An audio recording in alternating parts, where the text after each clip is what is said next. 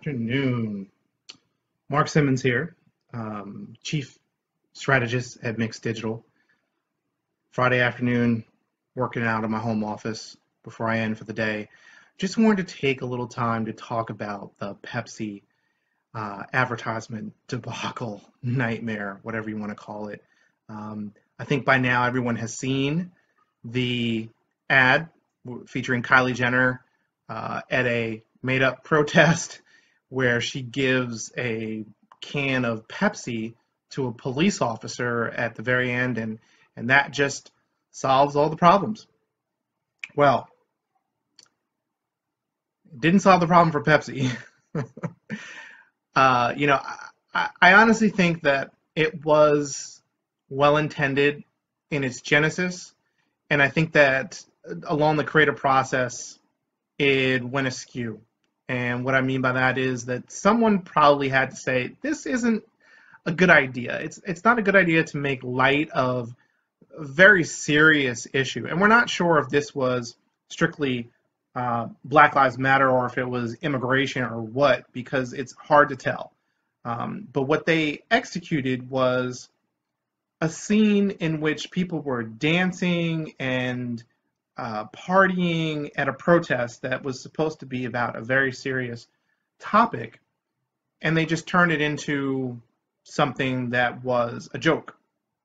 Pepsi comes off as insensitive, and as an advertiser, you don't want to come off as insensitive. I think as an advertiser, you want to stay away from something so controversial and so polarizing.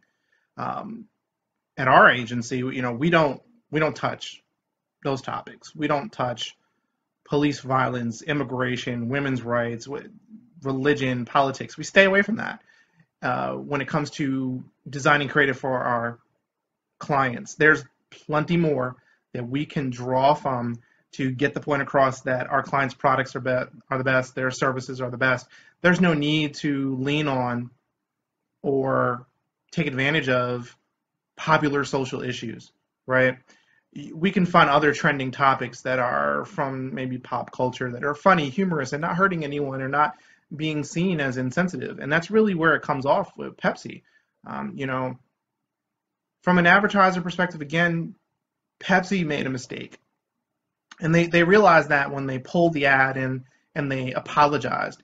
Now, Pepsi's a behemoth, so they can withstand this temporary hit to their reputation. There was a lot of backlash on social media, a lot of people upset, threatening to boycott and never drink Pepsi again and this and that. But Pepsi will survive because Pepsi is extremely well diversified and huge. Now, we work with companies that are not Pepsi, that are not as huge. And if this was a small business or a larger small business, this could take a significant chunk out of them and it could put them out of business. You do something like this and it could hurt you. So, we take the conservative route when it comes to creating our advertisements for our clients, and we don't go anywhere near this type of stuff because the negative response could be huge. It could be debilitating and catastrophic.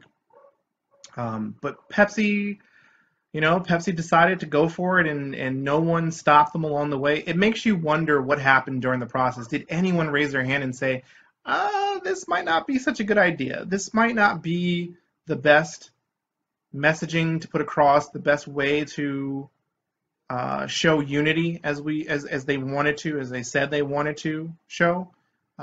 Maybe we should think of a different plan. I wonder if that happened. I wonder if someone raised their hand and said, no, this is not a good idea, and they were just silenced. I wonder if no one said anything. It makes you question what happened with the Pepsi marketing team and what happened with their agency.